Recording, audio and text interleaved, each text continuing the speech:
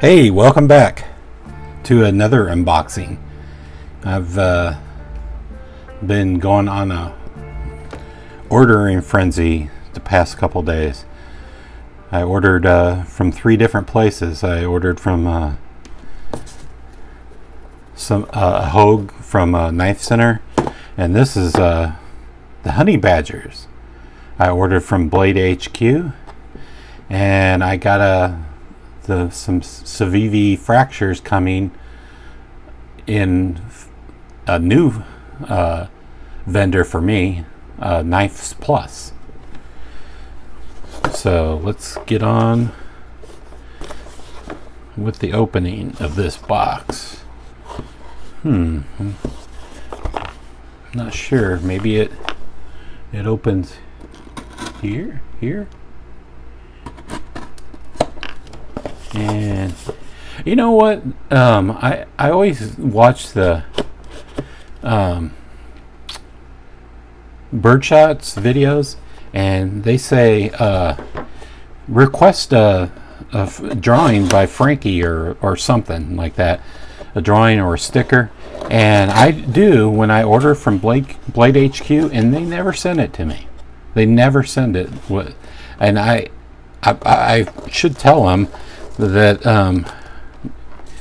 that they never send the sticker or artwork like they advertise on their website. So I don't know maybe you have to have a special Blade HQ account to get us the Frankie artwork, but it's kind of weird that they say they'll send you Blade HQ will send you something, and they never do. So this is the Honey Badger, 2 Honey Badgers. This is the Warncliffe version, and this other version is the regular tipped or clip point, but this is D2 steel, and then this is the 8CR MOV 13 steel. So, and I was watching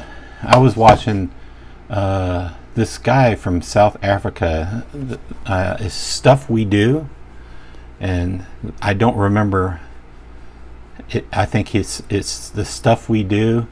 You could look it up, Stuff We Do, and it's a pretty interesting site.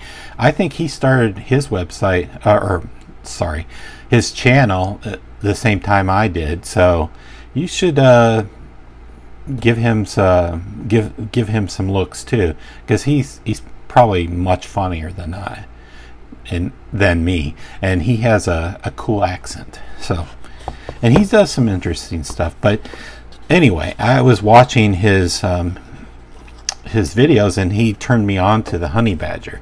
I kind of knew about the Honey Badger in the past, but I really didn't like. I'd never ordered anything, and I just, oh man, the Honey Badger tongue. I didn't see this on their website. So, anyway, so thanks to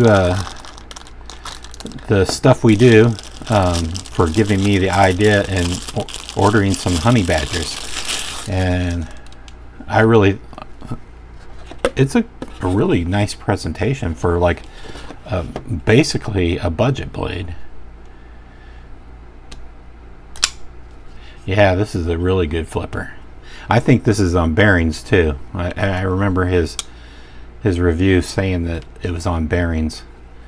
And this is like this glass nylon reinforced plastic or something. The little Honey Badger on there on the blade. I plan to do something different with this. Like he gave me an idea. I'm gonna probably dye these scales and then sand off on the honeycomb feeling, give a two-tone look. I really liked how his turned out, and I like to dye scales, but red I don't think will work with this brown color, so I'll probably dye it in another color that was complementary of this color. Yeah, this I really like this blade. Oh man, it's screaming oil. It's dripping oil. Yeah, I'm gonna do a review, and I'm gonna carry this knife too, and I'll let you know what I feel about this knife in the future. But I was just liking to do a unboxing video. Sorry, my talking. You know, I mean, I explained about the stroke. Sometimes I just have a hard time getting the words out. So hopefully you understand me. It's I think it's the knife centered. Yeah. So what is the other one I got? I think this is the original version, the Honey Badger that came out before they started designing a couple different blades. Yeah. And that's kind of cool that they give you the tool to take the knife apart. I imagine everybody has a tool, but you never know. So I got this in the tan, both the ones. I think the tan would be the easiest color to dye.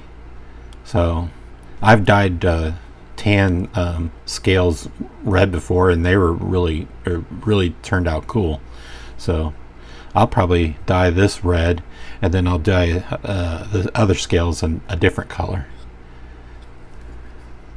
And this blade is centered too.